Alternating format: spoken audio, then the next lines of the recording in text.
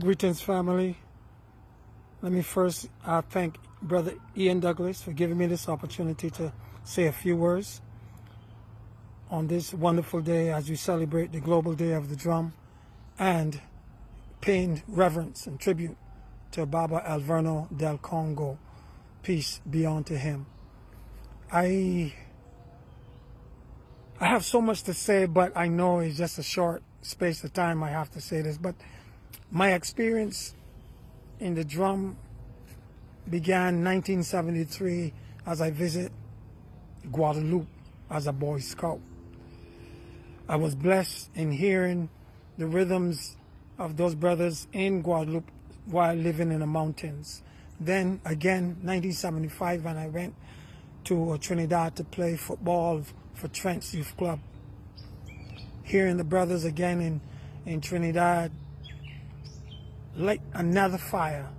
So when I went back to Barbados, this was 1975, a brother told me, you should go to this place. And they took me to Yoruba Foundation. And it is there that I was introduced to another strength of drumming and a spiritual power coming out of Barbados, which I for some reason I didn't know really was there, you know. But from that moment, in being involved in the Yoruba yard, things changed in my life. I had a new understanding about the drum. I had a new awareness of my culture, my African heritage. I had a new light to be able to do something and to assist in that growth and development, and the drum helped me to do that. Even though I didn't classify myself as a drummer, and even to this day I still don't really, I see myself as a dancer that drums, and I try my best to learn as much as I can learn, so that as I teach the dance, I would be able to teach the drum that goes with the dance that I'm teaching. It's very important to note that if you are going to teach anything, you could only teach what you know. So get to know as much as you can. Don't believe that you know it, because there's no such thing. A belief is the absence of knowledge, so one should really try to know what you want to teach.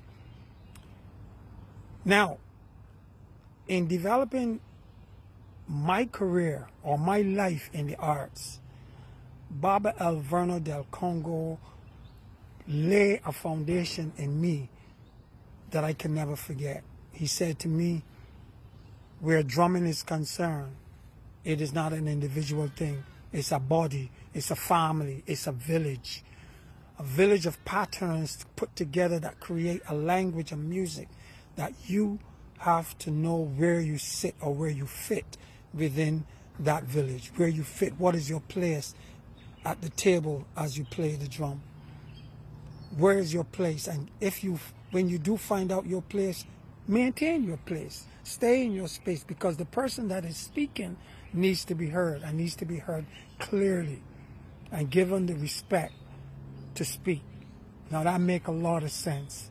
Just like hearing a lot of drummers play together, and then everybody want to be slapping and playing loud, which a lot of it has happened today. That's why I keep myself holy in that space where Verne lit the light for me to see. And I kept that, and that is something that I would always remember from my drum father. If you're going to sit in a body of drummers, let the music be the focal point, not you, the individual. Baba Verne Del Congo, may you continue to rest peacefully, and your spirit of the music rise in power. I say to all of you on this day, enjoy and continue to give strength and give life to the roots that was planted on that island of Barbados. Ashe.